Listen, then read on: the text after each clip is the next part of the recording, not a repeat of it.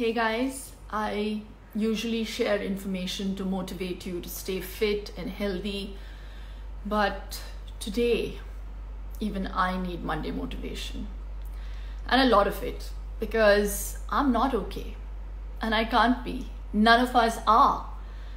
We're experiencing this inexplicable pain from all that is happening around us, and we're all expressing it very differently. So I just keep wondering, how can a child cope with the loss of a parent, or a parent bear the loss of a child, especially when they're not even allowed to see their loved ones in their last moments, not allowed to perform the last rites, given this situation. And we're not just losing people to COVID, we're also losing people to hunger, to the lack of oxygen, to the lack of timely medical care, and just to see the stubbornness and the apathy that some are resorting to just angers me. It's gut-wrenching to be in the middle of all this suffering and not be able to do anything. In this moment, I'd also like to salute to all the overworked healthcare professionals, police officials, BMC workers, and all the frontline warriors for doing so much for all of us day in, day out, without a break. And I just want to express my heartfelt gratitude through this platform to all the people who have also been going out there and trying to help some people. I'd also like to make an appeal to join forces today and channelize all our energies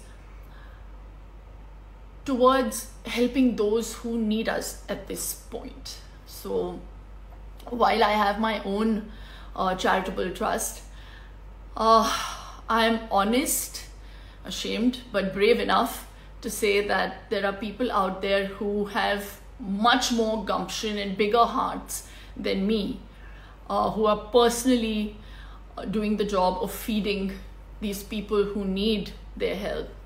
And yes, it did make me feel very small, but my thought was, what can I do? So the least we can do in these times is play a catalyst. So I'm doing that right now with one such organization called Khana Chahiye, who are doing such a wonderful job.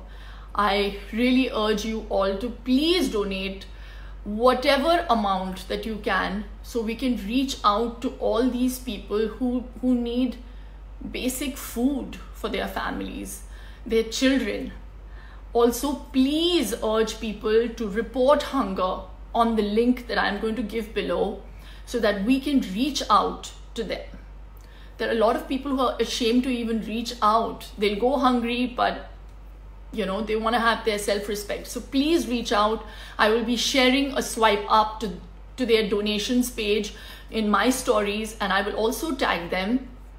I'd also like to reach out to all my friends from the industry to come forward and help in whatever way that they can. Just spread the message, bring about a certain awareness through this organization or any other organization that they deem fit. Let's start with becoming a catalyst.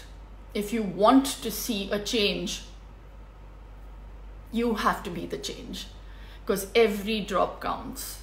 Also, please wear your masks, stay indoor. This is a luxury that many of us have. For those who can, please stay indoor unless it's absolutely necessary. Please maintain social distancing, and those who are eligible for the vaccine, please take it. Together we can and we will get through this, no matter how tough the situation seems now. Please stay strong, stay safe, and stay positive.